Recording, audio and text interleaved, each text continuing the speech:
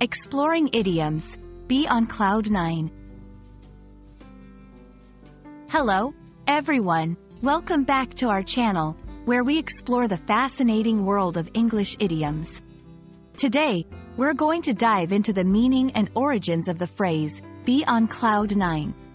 This is an idiom that you might hear in everyday conversation, but what does it really mean? Let's find out together. Be on cloud 9 is an idiom used to describe a state of extreme happiness or euphoria.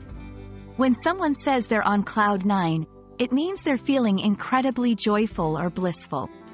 It's similar to saying someone is over the moon or on top of the world.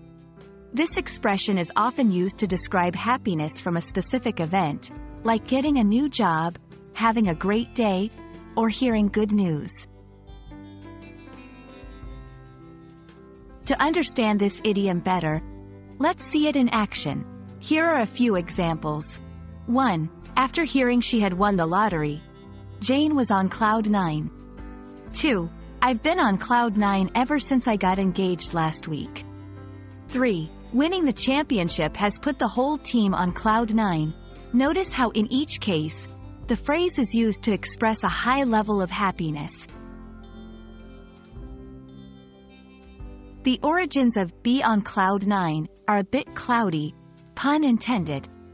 One theory is that it comes from the U.S. Weather Bureau in the 1950s. They classified clouds by numbers, and cloud 9 was considered the highest and fluffiest, like a metaphor for being at the peak of happiness.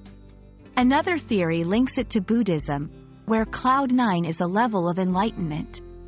However, there's no definitive origin. When using this idiom, it's important to match it with a context of happiness.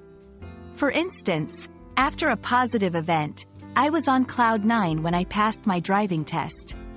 To empathize with someone's happiness, you must be on cloud 9 after your promotion. As a question, are you on cloud 9 about your upcoming vacation? And that's our exploration of the idiom, be on cloud 9. We hope this video has left you feeling a bit on cloud 9 about learning English idioms. Remember, idioms are a fun and colorful way to express emotions and situations. If you enjoyed this video, please give it a thumbs up and subscribe for more. Until next time, keep learning and stay joyful.